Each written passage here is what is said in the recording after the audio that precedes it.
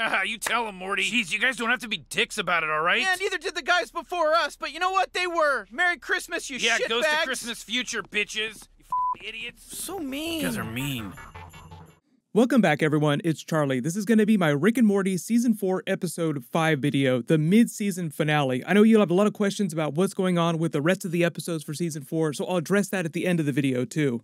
If you're new to the channel, be sure to subscribe to get everything. I will be doing bonus videos during the break, too. There is a new round of that merch giveaway. All you have to do to enter is be a subscriber and leave your favorite time travel Rick and Morty moment from the episode. That's right, everybody reach for your box of time travel stuff on the garage shelf because they finally did a big time travel story, the thing that they said they were never going to do. So careful for spoilers. If you haven't seen the episode yet, we'll do top 10 WTF and Easter eggs as we go along. There were a lot of callbacks to earlier episodes. They've got to that point where there's enough Rick and Morty episodes in the past couple of years that they can start referencing all the stuff that they did in previous episodes without it feeling too recent. So starting with number 10, the title of the episode, Rattlestar Rick Lactica, a reference to Battlestar Galactica. We learned during the cold open scene that Rick has a bunch of different methods for avoiding having to stop to go to the bathroom every couple of hours. He's got a pee jug, he's also got a centipede you can swallow that will take care of it, which we later learn that he's actually using during the course of this episode. And there's another promo where they reference Summer having to go to the bathroom and Rick going to find her one, and Morty revealing that Rick put a catheter in him at some point. Technically, I don't think that that's canon because this version of Morty clearly doesn't have a catheter put in him. But message received, Rick really hates stopping to go to the bathroom while on adventures. Number 9, Jerry's storyline. He's incompetent through most of the episode, which is pretty standard Jerry, but his whole mission is to put up Christmas lights. They kind of gave this episode a Christmas theme. It's Christmas in real life when they're releasing the episode. They obviously planned it this way. There's also a Christmas card at the end of the episode with a bunch of snake hisses on it. This is one of the many episodes when Rick refers to himself as a god. He says he earned his status as a god rather than being born into it. Remember, Christmas theme talking about Jesus Christ, the Christian God. He claims his idea for fixing Jerry's situation is way more complex than just walking on water. You notice, though, that despite the help, despite all the trouble that Rick went through and all the trouble that Jerry went through to put the Christmas lights up, he still does a really crappy job of it. Like, he winds it around this satellite dish. Like, this just feels like a disaster waiting to happen, even after he completes the task. Number 8, Morty versus the space snake. So they get a flat tire, and this is obviously just a big joke about anything being able to happen in space. The writer said literally they just wanted to have some fun with the idea that anything could happen in space. We find out about more secret functions that Rick's ship has. Oh, I have a simulation device that simulates flat tire experiences on Earth. He also has the Christopher Walken message. They say, oh no, that's just terrible. But we later learn that Christopher Walken also gave him a special device for pausing people, which seemed like a reference to that Adam Sandler movie Click, where he gets the remote control that can affect the flow of time.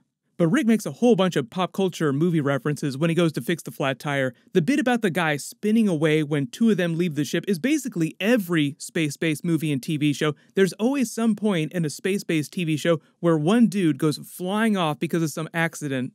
We learn he's got some spacesuits that work a lot like Iron Man's nanobot armor from Avengers Infinity War and Avengers Endgame that just form around him when he needs them. They start the running gag about Morty not staying inside the ship when Rick tells him, like he yells at him, stay inside the ship. I believe he tells him 2 more times, which feels kind of like a callback to the joke from Season 3, Episode 1, where Rick says comedy comes in threes. In this episode, he tells Morty to stay inside the ship 3 times. The 3rd time is when he gets ready to punch him in that Christmas card scene at the end of the episode. He also makes a big joke about Saturday Night Live. It's so utterly specific in their takedown that I'm assuming Dan Harmon wrote this bit and he just doesn't like Saturday Night Live that much, because it sucks all the air out of you, making you float around it like a flash mummified corpse, which is also what space wants. Rick's joke about everything being in space is also very true, because even though we, for example, are standing on planet Earth, Earth is a planet in space, meaning that we are technically in space. Number 7, WTF, they go to the snake planet. So obviously this is kind of a silly idea. The whole joke about the snake planet, there's 19 billion snakes made up of 10,000 different countries all on the brink of global war because of racism. It's just a darkest timeline parody of Earth right now, taken to the extreme. Some of the background details of their snake culture are hilarious, the way they committed to this bit. Like you have snake nuclear warheads, but the missiles are all curvy snake bodies. They make a joke about Buzz Aldrin when Morty says, what's his name, Buzz Aspirin, and Rick also gets it wrong, correcting him to Buzz Advil, both types of pain medication. It seems like snake jazz is now the new human music of Rick and Morty. When Rick mentions Jeff Foxworthy talking about the snake culture, it's him referencing Jeff Foxworthy's "you might be a redneck" joke format that he's so famous for. Over in Jerryland, while he's busy getting himself into trouble, he makes a white men can't jump reference. That's an actual movie with Woody Harrelson and Wesley Snipes. This is also one of their first celebrity cameos. This guy is voiced by Phil Lamar. He does a whole bunch of different animated series. They also make another Nazi fascist joke during this storyline, but there's a couple other during the episode. So many fascist references this season on Rick and Morty between this and Season 4, Episode 1. Number 6, Morty gets his replacement snake. You notice when they actually land in the garage and Rick's like, peace, I'm out of here, they linger on the box of time travel stuff in the background. Remember how they said early on, I think it was back during Season 1 when they were promoting the show, they said that was there because they never ever wanted to use time travel in an episode. Rick and Morty was all about different realities, not about time travel. But here's a drinking game for you. Take a drink every time Morty gets bitten by a snake in this episode.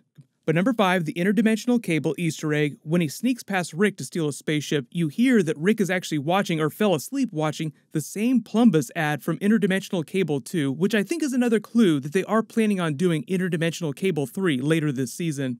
But number 4, Welcome to the Planet of the Snakes. They do a bit of a Planet of the Apes parody where the snakes have evolved to human culture. They're all wearing clothes like humans, which seems kind of weird. You see snake ships with little fangs built onto the front of them. Like, are the ships gonna bite people? What's going on here? I loved how much they committed to this bit. You either love this or you hated it, but I thought that it actually worked really well. This is one of my favorite episodes of the season.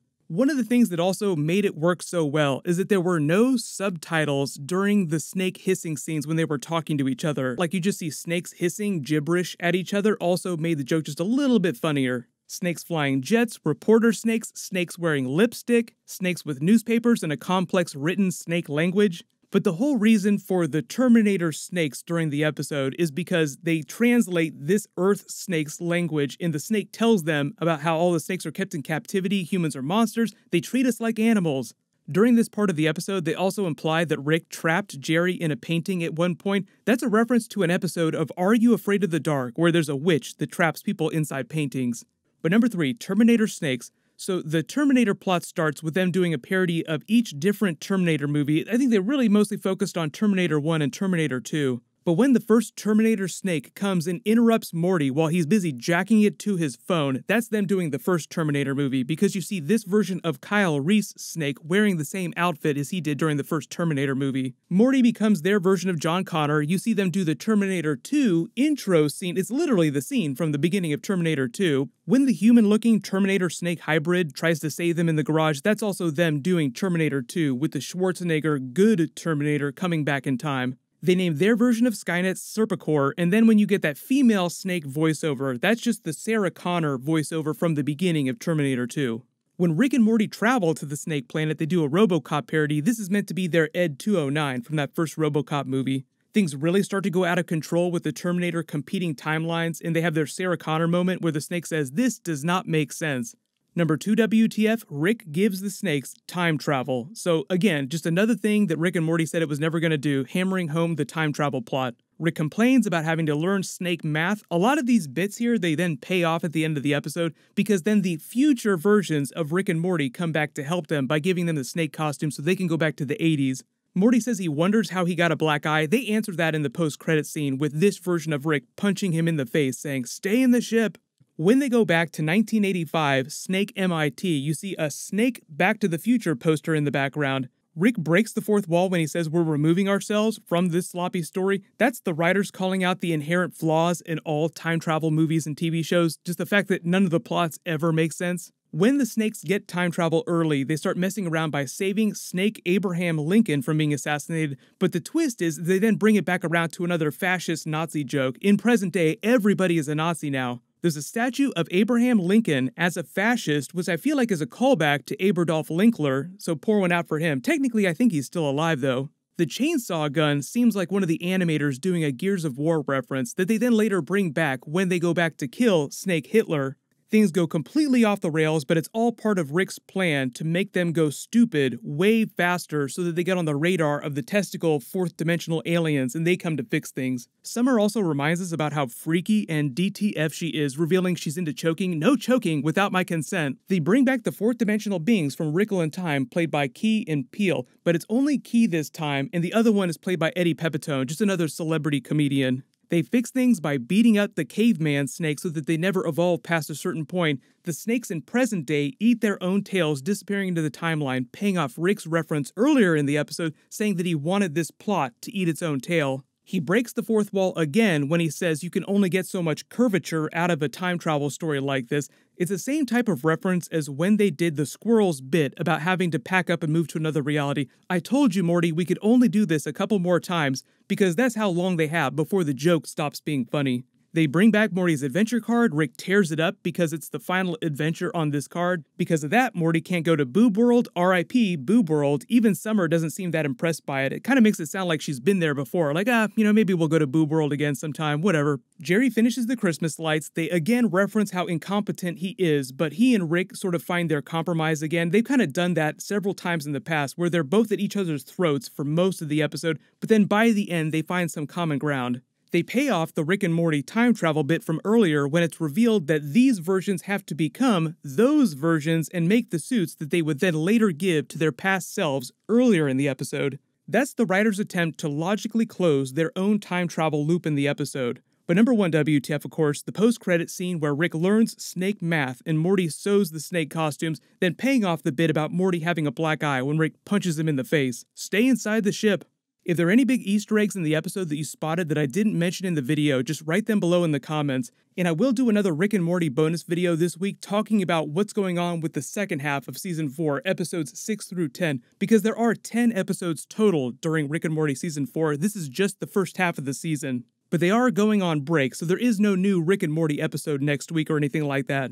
My non-spoilery Star Wars Rise of Skywalker review will post on Wednesday. That's also when I'll be posting my Mandalorian Episode 7 video, because that's coming early because Rise of Skywalker is coming out later this week.